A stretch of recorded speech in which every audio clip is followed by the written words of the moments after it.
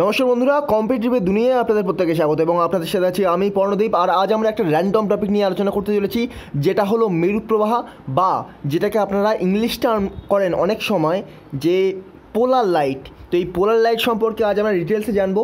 তো ভিডিওটা খুবই ছোট্ট হবে, 5 মিনিটের মধ্যেই ভিডিওটা আমি কমপ্লিট করে দেবো। তো চলুন শুরু করা যাক। আর ভিডিওটা সম্পূর্ণ দেখুন। ভিডিওটা শুরু করার পূর্বে একটি রিকোয়েস্ট, এখন থেকে আমার প্রতিটি লেকচারের পিডিএফ পাওয়ার জন্যে সাবস্ক্রাইব করুন এগিয়ে চলো টেলিগ্রাম চ্যানেল এবং এগিয়ে চলো 2.0 চ্যানেলে। এখন থেকে আপনারা সমস্ত জেনারেল সায়েন্সের ভিডিও পাবেন। তো এই চ্যানেলটিকে সাবস্ক্রাইব করে পাশে থাকা বেল আইকন প্রেস করতে ভুলবেন না।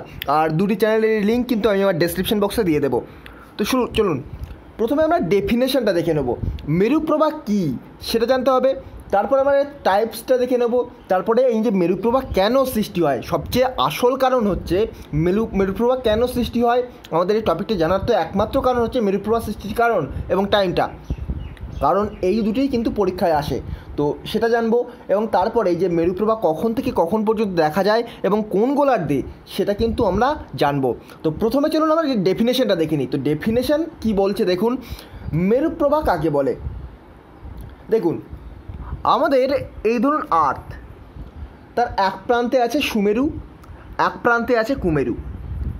তো এই যে সুমেরু এবং কুমেরুতে, অর্থাৎ আমরা বলতে পারি উভয় মেরুতে একটানা যে 6 মাস রাত্রে আকাশে রামধনুর মতো অস্পষ্ট বর্ণময় আলো দেখা যায়, সেটাকে আমরা বলবো মেরুপ্রবাহ। দেখুন, দুই মেরুতে টানা 6 মাস রাত্রি থাকে, আবার টানা 6 মাস দিন থাকে। তো এই যে টানা 6 মাস রাত্রি থাকে, এই সময়টায় কিন্তু আকাশে রামধনুর মতো অস্পষ্ট একটা আলোর ছটা দেখা যায়। অনেক সময় সেটা মনে হয় যে এই যে রামধনুর মতো আলোর ছটা, এটা ভূপৃষ্ঠ থেকে উঠছে বা ভূমিভাগ থেকে উঠছে। তো এটাকেই আমরা বলি মেরুপ্রবাহ। তবে মেরুপ্রবাহ টাইপস যদি আমরা বলতে চাই, তাহলে মেরুপ্রবাহকে আমরা দুটি ভাগে ভাগ করি, বা পোলার লাইটকে আমরা দুটি ভাগে ভাগ করি। একটা হলো অরোরা বোরিলিয়াসিস আর একটা হলো অরোরা অস্ট্রালিস। তো এই যে অরোরা বোরিলিয়াসিস, এটা কিন্তু সুমেরু প্রবাহ বা সুমেরু অঞ্চলে যেটা দেখা যায় তাকে আমরা বলবো অরোরা বোরিলিয়াসিস, এবং কুমেরু অঞ্চলে যেটা দেখা যায় সেটাকে বলবো আমরা অরোরা অস্ট্রালিস, বা এটাকে নর্দার্ন পোলার লাইট বা সাউদার্ন পোলার লাইট হিসেবেও কিন্তু টার্ম করা হয়। তো এই হলো টাইপস। তো টাইপ যদি কোশ্চেন আসে তাহলে দুটো টাইপস হবে, একটা অরোরা বোরিলিয়াসিস আর একটা হবে অরোরা অস্ট্রালিস, বা মেরুপ্রবাহর দুটি টার্ম, সুমেরু প্রবাহ আর কুমেরু প্রবাহ। এরপর আমরা জানবো এই যে সুমেরু প্রবাহ বা কুমেরু প্রবাহ সৃষ্টি হচ্ছে, এর আসল কারণটা কী। দেখুন, বায়ুমণ্ডলের আয়নোস্ফিয়ার স্তরে সূর্যের থেকে বিভিন্ন রকম আলোকরশ্মি কিন্তু চলে আসে। দেখুন, এই ধরুন সূর্য আর এই পৃথিবী, এই যে সূর্য, এই সূর্যের থেকে বিভিন্ন আলোকরশ্মি বিভিন্ন তরঙ্গের আকারে কিন্তু পৃথিবীতে এসে পড়ে। এই যে আলোক তরঙ্গ যেগুলো যখন আসছে, তখন বায়ুমণ্ডলে এই পজিশনে ধরুন আয়নোস্ফিয়ার আছে। তো এই আয়নোস্ফিয়ার স্তরে, আমি ডিটেলসে ব্যাখ্যা করছি না সায়েন্সের টার্মে, তো এই আয়নোস্ফিয়ার স্তরে বিভিন্ন আয়নযুক্ত কণা আছে। আয়নযুক্ত কণা বলতে কিছু কণা আছে যেগুলো আয়নিত হয়ে আছে। ফোটনের কিছু ব্যাপার আছে, সেগুলো জানার দরকার নেই, জাস্ট এটা জেনে রাখুন যে আয়নিত বায়ুকণা আছে। এই যে আয়নোস্ফিয়ার স্তরে আয়নিত বায়ুকণা আছে, আর এই যে আয়নিত বায়ুকণার সাথে এই আলোকরশ্মি যেগুলো সূর্য থেকে আসছে, সূর্য থেকে যে আলোকরশ্মিগুলো পৃথিবীতে আসছে, এই আলোকরশ্মিগুলোর সাথে এই আয়নিত বায়ুকণার সংঘর্ষ ঘটে। তারপরে এই সংঘর্ষ ঘটার বলে কি সৃষ্টি হয়। দেখুন, এই যে সংঘর্ষ হচ্ছে, এই সংঘর্ষ ঘটার ফলে একটা অস্পষ্ট আলোর বর্ণময় ছটা তৈরি হয়। এবার দেখুন, সুমেরু অঞ্চল আর কুমেরু অঞ্চলে কিন্তু সারা বছরই বরফ থাকে প্রায়।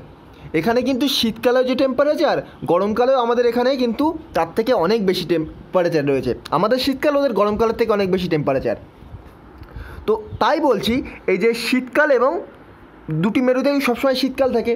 তো এই দুটি মেরুতেই বরফ যখন পড়ে, যখন রাত্রি থাকে, সুমেরু এবং কুমেরু অঞ্চলে যখন রাত্রি থাকে তখন বরফ থাকে নিশ্চয়ই, আর এই বরফে সেই আলোর ছটাটা রিফ্লেকশান হয় বা রিফ্লেক্ট হয়ে সেটা মেরু অঞ্চলে এরকম আলোর ছটা তৈরি করে। দেখুন, আমি আরেকবার এক্সপ্লেন করছি। সুমেরু অঞ্চলে এবং কুমেরু অঞ্চলে বরফ থাকে, আপনারা প্রত্যেকেই জানেন। এবং এই যে অরোরা বোরিলিয়াসিস এবং অরোরা অস্ট্রালিস, এটা কিন্তু রাত্রে হয়। যখন 6 মাস রাত্রে থাকে তখন হয়, আর 6 মাস রাত্রি মানে তখন খুবই ঠান্ডা, আর সেই সময় তার মানে বরফ থাকছেই। এবার সূর্য থেকে যে আলোক তরঙ্গ আসছে তার মাঝে পৃথিবীতে আসার আগে যে আয়নোস্ফিয়ার স্তর আছে, আর আয়নোস্ফিয়ার যে স্তরের মধ্যে আয়নিত বায়ুকণা আছে, সেই দুটি আলোক তরঙ্গ এবং আয়নিত বায়ুকণার সঙ্গে সংঘর্ষ ঘটে। আর এই সংঘর্ষ ঘটার ফলে যে অস্পষ্ট আলোর বর্ণময় ছটা তৈরি হয়, সেটা এবার এই বরফে রিফ্লেক্ট হয়ে সেটা মনে হয় যেন ভূপৃষ্ঠ থেকে উঠছে বা আকাশে একটা জ্যোতির সৃষ্টি করছে। তো এটাই হলো মেরুপ্রবাহ সৃষ্টির আসল কারণ। তো এরপর দৃশ্য মানে যখন কখন দেখা যায় সেটা বলে দিচ্ছি। তো 21শে মার্চ থেকে 23শে সেপ্টেম্বর এটা দেখা যায় কুমেরুতে।